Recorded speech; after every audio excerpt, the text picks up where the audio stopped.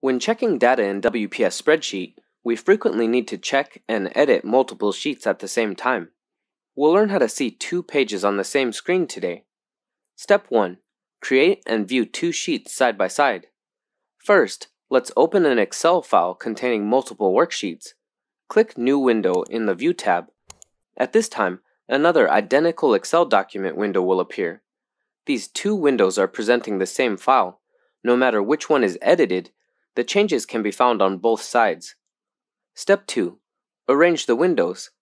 Click Arrange All in the View tab to pop up a dialog where you can choose one arrangement method as needed. We can select Horizontal Text Box, Vertical Text Box, or Cascade. After selecting, you can view two sheets side by side. To return to the normal view mode, click the Maximum button in the upper right corner of the workbook. This is all about viewing two sheets side by side. Did you get it?